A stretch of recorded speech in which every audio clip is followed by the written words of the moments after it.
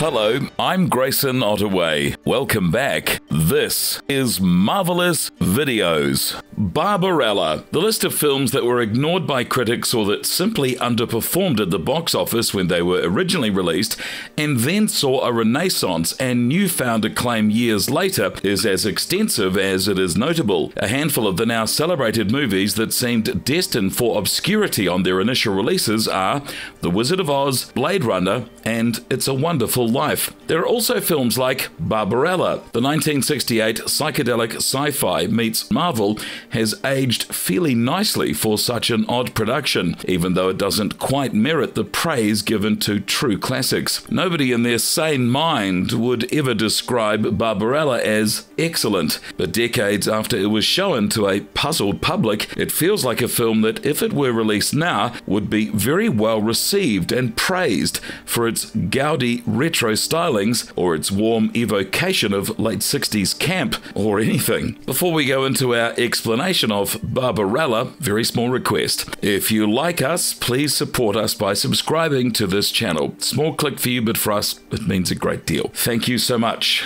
You ready? Let's go.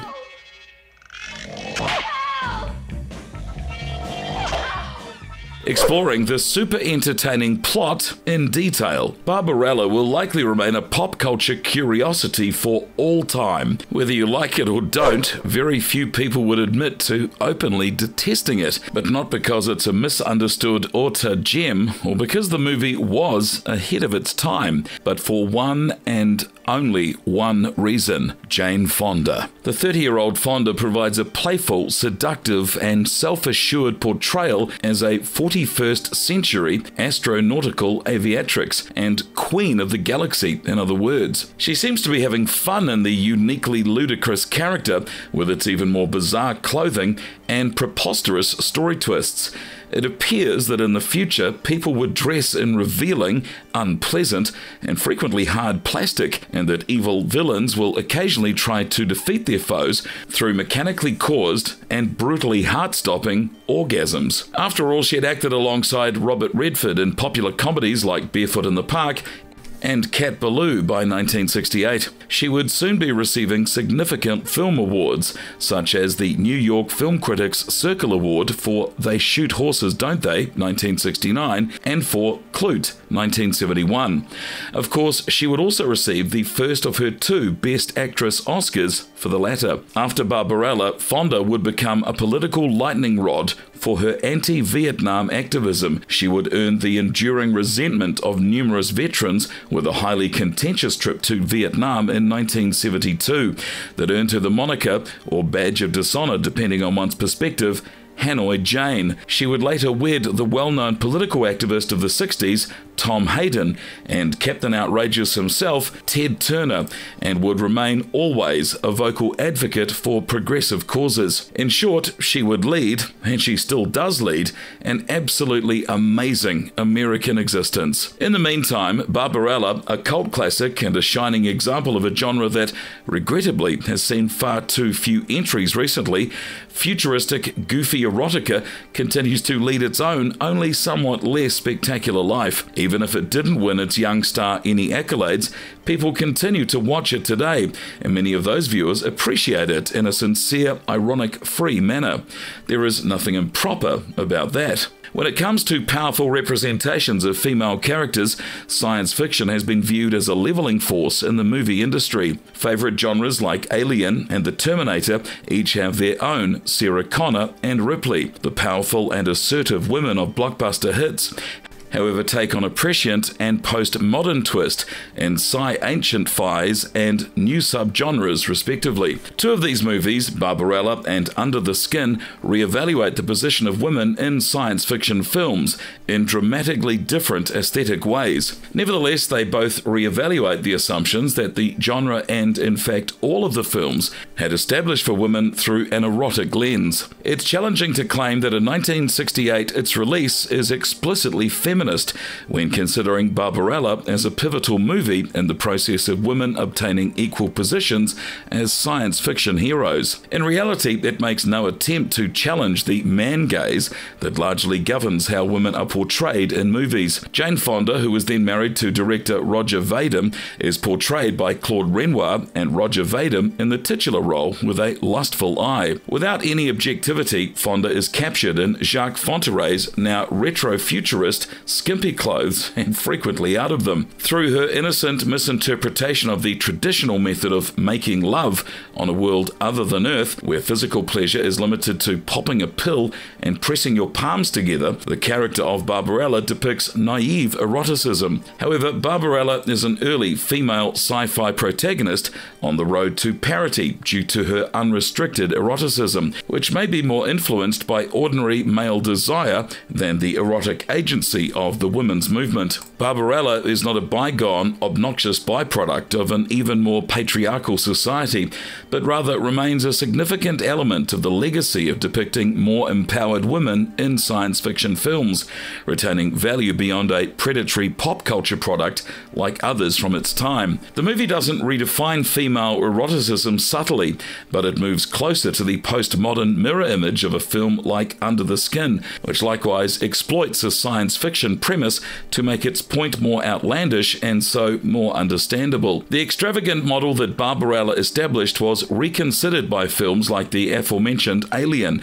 which was released 11 years later in 1979. It continued the history of male behind-the-camera talent, most frequently dictating the roles of women on screen by being directed by Ridley Scott. However, Alien connects the agency of its female heroine to issues that are bigger than life, placing it in a type of transitional time of perpetual change for the presence of women in sci-fi. The postmodern interpretations of this change, which are still frequently led by men, appear to prioritize the message, subsuming genre tropes into visible filmmaking processes and forms of communication, as opposed to the invisible style of Hollywood films, by using more straightforward aesthetics and low sci-fi settings. Here the word low sci-fi is used to denote sci-fi aspects in a book that otherwise closely resembles our reality, reflecting the term low fantasy for literature like the Harry Potter series. For instance, high sci-fi would represent Alien, which is set in a future with intergalactic travel,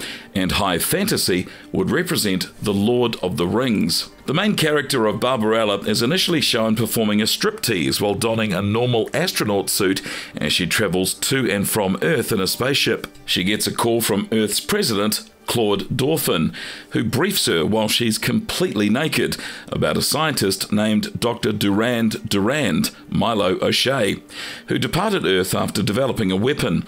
This is significant because, as Barbarella points out, in its perfect society, guns are no longer required. Some action must be taken, as she stands naked in front of the view screen that connects her to the president of the Earth. Barbarella says. He answers with a genuine, profound yes, and the girl who has to do it is you. Barbarella doesn't notice the president's interest since she doesn't notice much. She has an unwavering capacity for trust and a desire to please others, and as a result, she's frequently attacked and frequently betrayed. In her mission to stop the Doctor's positronic beam, she sets off for the planet where Durand has ostensibly left, crashes there, then enters a number of strange environments and adventures. Erotic adventures are a recurring theme in her interactions with the inhabitants of the alien world, all of whom appear to be humanoids, with one notable exception. Even though Barbarella frequently receives assistance from numerous male characters, her erotic prowess is frequently highlighted. Barbarella's distinctive science fiction environment could convey a different message regarding Barbarella's eroticism. She doesn't have any preconceived ideas about erotic closeness in this magical world. In fact, when her first male conquest approaches her with the idea, she's actually hesitant. She attempts to make friends with two young girls as soon as she lands in the Tau Ceti region, but they knock her out with a snowball before putting nasty vampire dolls on her. A hairy-chested, fur-clad, virulent man saves her and tells her outright that he wants to make love to her, but Barbarella is too naive even for that. They establish a relationship by ingesting exaltation transference pellets in the future on Earth, but learning the traditional way doesn't tarnish her. If anything, it makes her more impenetrably pure. After saving Barbarella, Mark Hand, Ugo Tognazzi, makes a quick, brash and oddly courteous request to make love that reflects typical overwrought masculine dominance.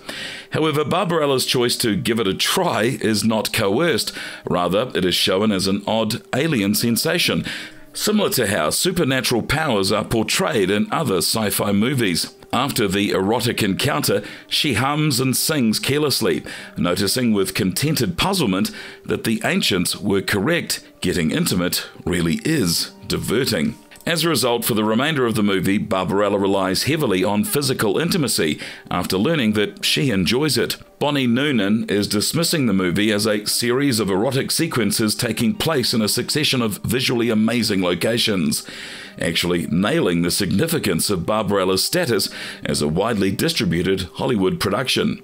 91. Then Barbarella turns to intercourse as a remedy for both her own issues and those of others. Barbarella meets Pygar, John Philip Law, a blind angel who has lost the will to fly after she crash lands in the underground labyrinth, which leads to the city of Sogo. She engages in an erotic activity with the angel freely, giving him the motivation he needs to resume flying. When Pygar is able to fly, he brings Barbarella to Sogo, where they use standard sci-fi laser guns to battle the city's guards in the air. Although Barbarella uses weaponry to overcome this challenge, her erotic prowess served as the catalyst for the plot point.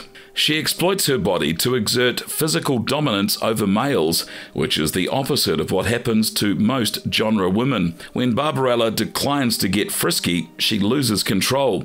The Black Queen, also known as the Great Tyrant of Sogo, Anita Pallenberg, tries to entice Beautiful Gorgeous, our heroine, to play with her in a not-so-subtle, almost homoerotic encounter. However, Barbarella ends up in captivity since she refuses to play. The logic that underlies most of the rest of Barbarella is flawed when it causes bad things to happen to our protagonist because she doesn't even engage in physical contact, which also serves to emphasize the heteroerotic focus of the novel. Thanks to a resistance organization in Sogo that is led by a man by the name of Dildano, Barbarella is saved from being killed by bird torture, David Hemmings. Ironically, he's one of the few prominent men Barbarella meets who's interested in having physical relationships with her. He interrupts her, though, and declares that he prefers to go about things the Earth way. While this desire for Barbarella is not typically erotic in nature,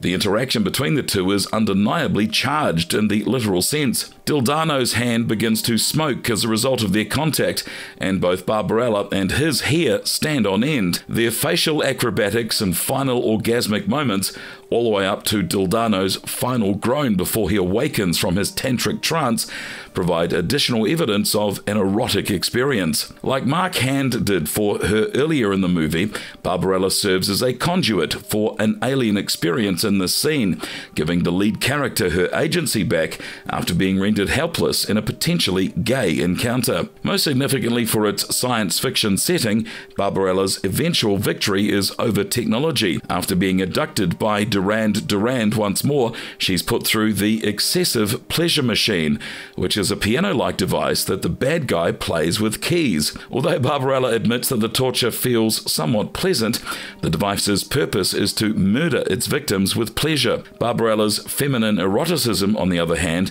actually tears down the cold, impersonal pleasure of future technology as she sweats and writhes in overt, stereotypically female orgasmic behavior. In Barbarella, however, the lady is not with her lover. instead of the enigmatic orgasm communicates via the woman who submits to its influence. The woman is able to completely give in to the orgasm's wants of her partner isn't there. Creed 146. As implied by Creed's statement, Barbarella's experience with the excessive pleasure machine illustrates a woman's capacity to have an erotic climax without a partner, i.e. a man, a stereotyped fear of male lovers. It's the film's most audacious subversion, and the circumstance manages to rank as Barbarella's single silliest sequence. It frequently serves as the benchmark for contemporary coverage of the movie. But it's challenging to identify Barbarella's overarching thematic focus. Its symbolic imagery and the ideas it is intended to convey are scattered throughout. Barbarella is largely incoherent as far as adopting an ideological stance or assuming a certain point of view. Noonan 91. Noonan draws attention to the contradictions between Barbarella's proclamation of her loathing for weapons and her actual usage of them. Another example is Pygar, saving both the solely good Barbarella and the solely wicked Black Queen. In contrast to the supposedly amazing liberated coitus of Earth, Barbarella seems to favour traditional intercourse. It physically curls her hair. Noonan 91. The triumph of a erotic woman over the actual machinations of men, a concept shared with the late 1960s obsession with capital L, love, is perhaps the most important aspect of the main character's succession of erotic victories. Barbarella introduced the act of making love as a feasible premise for the science fiction cinema by capturing the erotic zeitgeist of the 60s so swiftly and so energetically. Noonan 92. Despite its predatory intentions, Barbarella's representation of a woman making progress and succeeding with her eroticity is where the gender revolution comes into play. Although by 1968 the attention had been focused almost exclusively on the female body, Barbarella's over-the-top erotic conqueror role was closer to parity with the role that males normally portrayed. The setting of this mantle in a science fantasy reality avoids the obsurrection that a real-world setting may use, and more clearly defines Barbarella's character to fit her unusual surroundings. Similar to how the debate is focused on pornographic performers and escort workers' autonomy in the industry, Barbarella's erotic agency has received both praise and criticism in equal measure. By giving Barbarella a retrospective agency that reveals her to be more than a sci-fi softcore porno, Fonda, a former symbol of eroticism, who became a feminist icon, reframes her titular character for the current era. Even though it is too hampered by the male gaze to triumphantly stand as a feminist work, it is still useful in illuminating the expanding roles for women in sci-fi. Barbarella, which gives a female character agency and marks a problematic but crucial evolution of how women are portrayed in science fiction and movies in general, for all its problematic elements, were rare.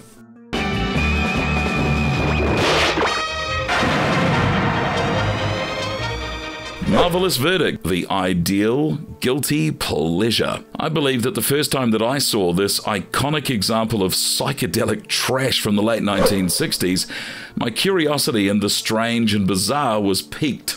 Even though it's one of the funniest movies ever produced, this one is still really entertaining. History lesson. Before Radical Jane and Corporate Jane, Jane Fonda was at the height of her Playboy kitten phase. In this film, she's never looked more beautiful and successfully captures Barbarella's innocent innocence. Even though her voice is dubbed, Anita Pallenberg, Keith Richards' old woman and co-star of Performance, is magnificent as the great tyrant, and her few interactions with Fonda are unforgettable. Cult favourites are among the diverse supporting cast's remaining members. Pygar, the blind angel, played by John Philip Law from Diabolic, Dildano, a revolutionary played by David Hemmings from Profondo Rosso, and Duran Duran, a rebellious earth scientist played by Milo O'Shea from Theatre of Blood. The Dole attack sequence in Barbarella is one of my all-time favourite science fiction movie scenes, and the film features some of the most striking and weird images from the 1960s. It is a truly love it or hate it proposition,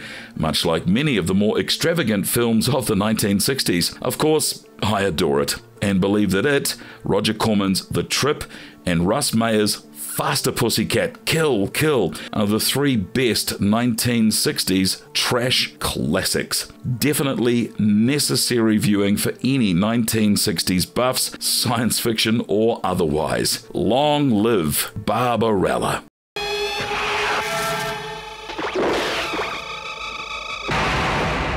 Barbarella remake set to surprise the fans? Sydney Sweeney will once again be working with Sony Pictures on a project, this time executive producing and starring in a reimagining of the iconic science fiction movie Barbarella. Sweeney will star in the movie, according to Deadline, which is purportedly in the early stages of production at Sony. Deadline was informed by sources that, aside from Sweeney, no other writers or producers have yet joined the project. The project will be based on the 1968 movie of the same name, which in turn was based on a number of French comic books by Jean-Claude Forest.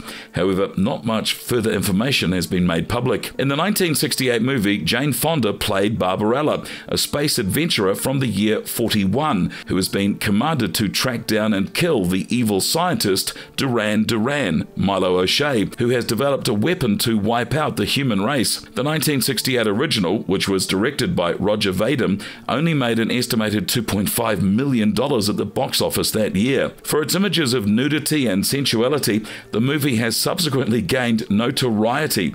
It has become something of a cult favourite amongst sci-fi lovers. The part of Barbarella will probably be played by Sweeney. The franchise would make its long-awaited comeback to the big screen if production goes according to plan. At Amazon Studios, a pre-production television series was apparently being shopped around in 2014, but the idea never materialised. Similar to the TV show, a feature-length adaptation was apparently planned for by director Robert Rodriguez in 2007.